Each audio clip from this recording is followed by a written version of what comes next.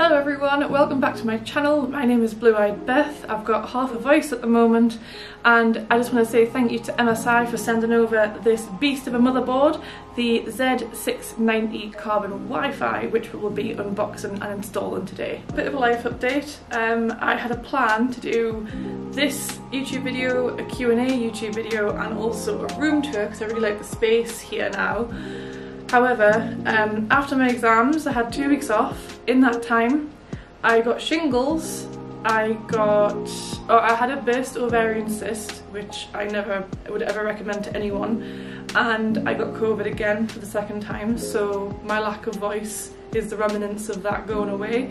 I'm going to try to get this recorded in the next hour or so before the light goes, so this is going to be a challenge. Now let's get on with the unboxing.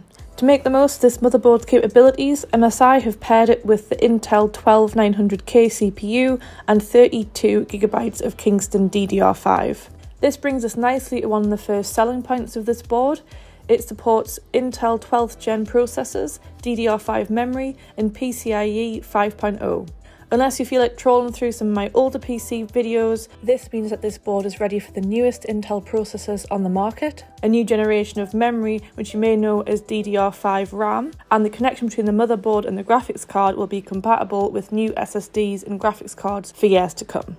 Let's talk about aesthetics. My first impressions were how premium the motherboard looks with the extra coverage of dragon scale look carbon fibre effect covering the M.2 slots and heat pipe along the top, and also how it feels with the 8-layer PCB made of 2-ounce thickened copper. Not to forget also that the RGB is more noticeable on this board with the MSI Dragon logo design, but it's still fully customisable if you're not a fan of the extra light.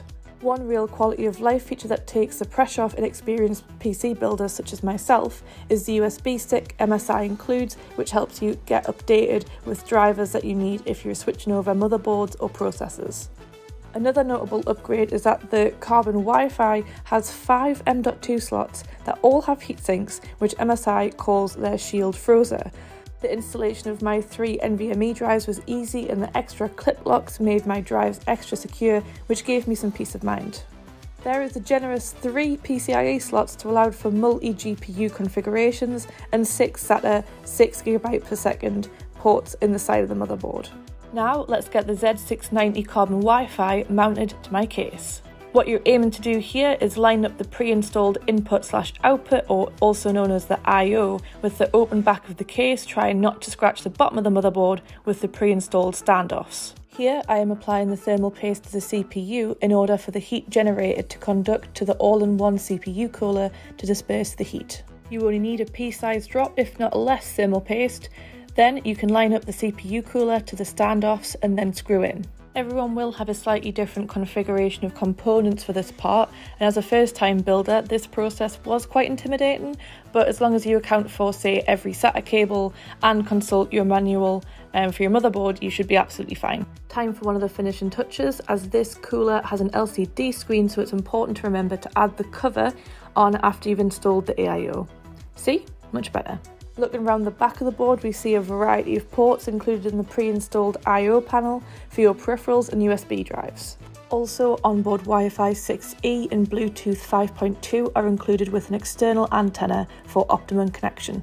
Now let's plug in the PSU and get this booted up. Now we've all been waiting for to see the Z690 Carbon Wi-Fi in action. Even now, I still get a little pang of anxiety when swapping over any components, hoping that the new configuration will post first time. So let's take a look. Whew, that's always a good feeling. Except apparently my RGB on one of my fans might be a bit loose, but that's not a motherboard issue. It was just, I've got a little adapter and it might have not been quite connected right, but now those lights are back on.